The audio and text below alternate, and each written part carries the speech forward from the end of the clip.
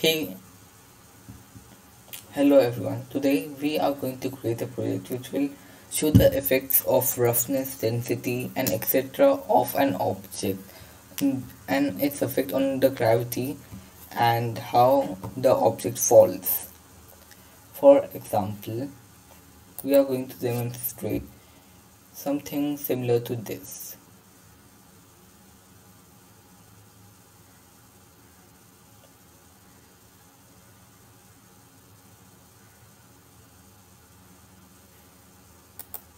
To create that, first of all, we need to add the extension physics engine.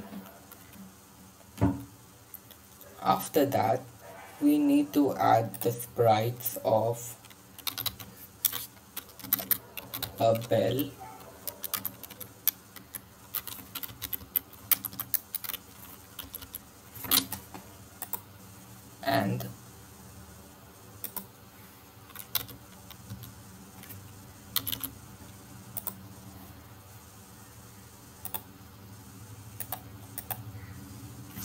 and after that we also need to add the sprite of a ball.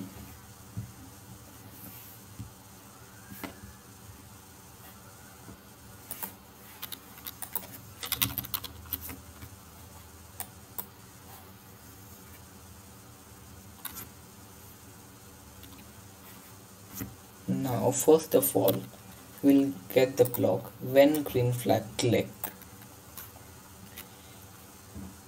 For this to work, we need to set the x and y position of the bell to 0, 50. 0 and 50. So we will command the bell to go to x and y coordinates of 0, 50. Now we need to set the size of the bell sprite to about 200%.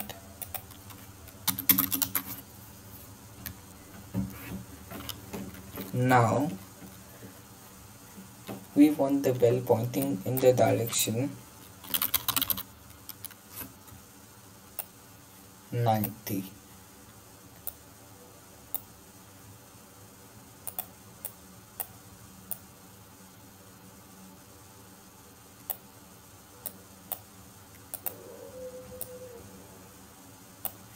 Okay, we will set the pointing direction to 75, which is close enough, and then we will use the block set stage as. We will change this to boxed without floor, open without floor. Now what this does is define the type of stage we have. The type of stage we have is open without floor, which means that it is open from all sides and it doesn't have a floor or any ceiling here to keep any falling object here. Now we need to enable for this costume mode normal. This block enables the application of laws of physics and gravity on this particular block. We can set it to normal or precise mode, but for this project we only need to set it to normal mode. Now we need to set sprite as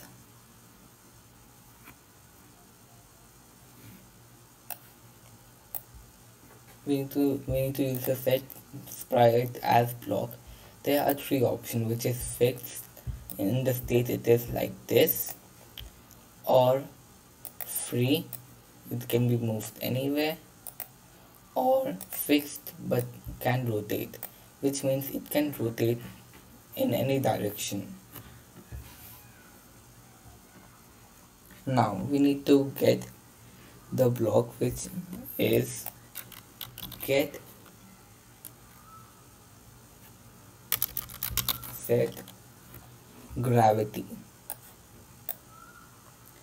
We need to set the gravity between 0 and -10, and we need to set sprite density as light and the roughness to be rough and bounds to be normal. Now we need to add a forever block.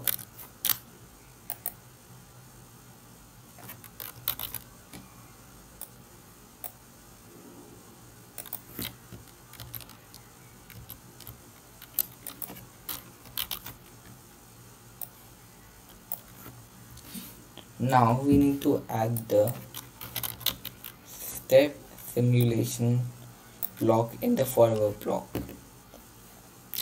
Now we'll move on to the ball. In the ball, first of all, we need it to hide. So we will use the block hide.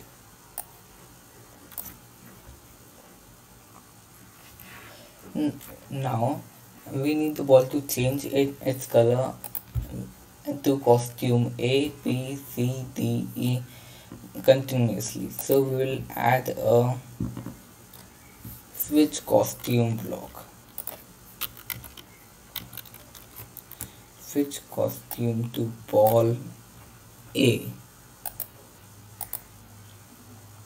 Now we will get a forever block. We will add a next costume block. As the first default costume is set to costume A, which is a yellow ball. As time goes on, the costume will be changed to the next costume, which is ball B, then the ball C, ball D, and ball E. So we want the ball to create clones of itself. So we'll get the block create clone of myself, and another block which is wait 1 second. Instead of 1 second, we will make this 0.5. Now we also need the block when I start as a clone. So when the clone appears, or when this ball makes the clone of itself, we need that clone to go somewhere here to here and fall down, and also to appear because it was hidden. We want the ball to appear between this and this location. We want it to show itself, and we also want it to be impacted by gravity. So we will add go to x and y coordinate. First of all, we'll get a pick random block from here, and we want the random block to be between 100 and 100, and we will set the y coordinate to be 300. Now we want the ball to show itself, so we'll use the block show. After that, we need to enable gravity for that clone, so we will use the block enable for this costume mode normal. This block enables the application of gravity and loss of physics on the clone of the ball. Now we need to set the density, roughness, and bounce of this sprite, which we will set to very heavy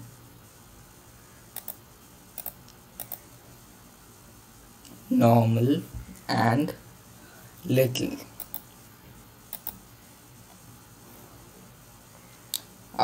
After that, we'll also add wait until,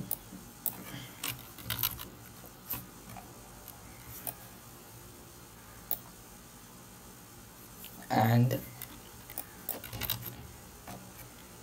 delete this clone operations greater than, lesser than minus 250 and y position. What this does is it will wait until the y position, which is, if the y position ever goes below minus 250, then the clone will be deleted.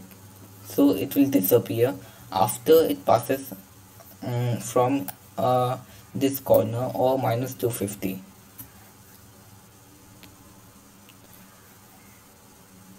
So now the project is mostly complete.